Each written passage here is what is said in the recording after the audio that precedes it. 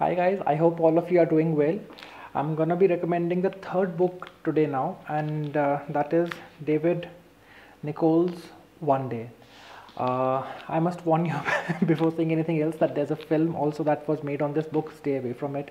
It does not do any level of justice to this book. This book is really good, and that film is just not good. So, because the essence of the book is something which I'll just tell you, and it is completely missing in that film.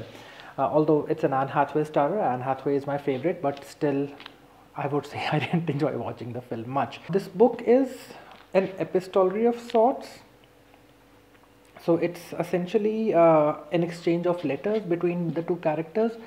I'm not a fan of romantic fiction. I don't like reading romantic novels, but this is one book which I loved. The opening lines of this book is something which has stayed for me since I read it in a plane on my way to Calcutta for one of my book launches.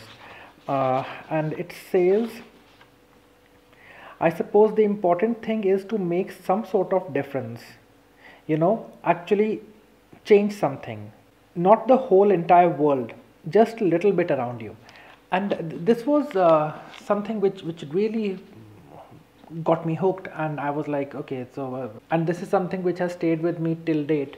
Why I like this book so much is because it's like divided chronologically. So it's like when the characters are in their 20s, and then when they're in the 30s, and then in the 50s or 60s or some. I read it a long time back, so I don't really remember, but it's three phases of their life, and you can actually see them grow as people.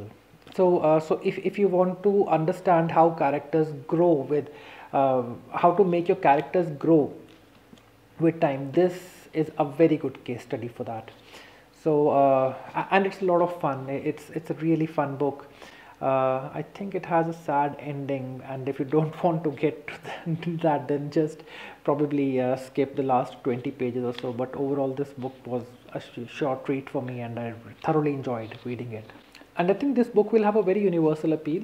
So definitely give it a go and see how you like it. I hope you enjoy reading it. Cheers.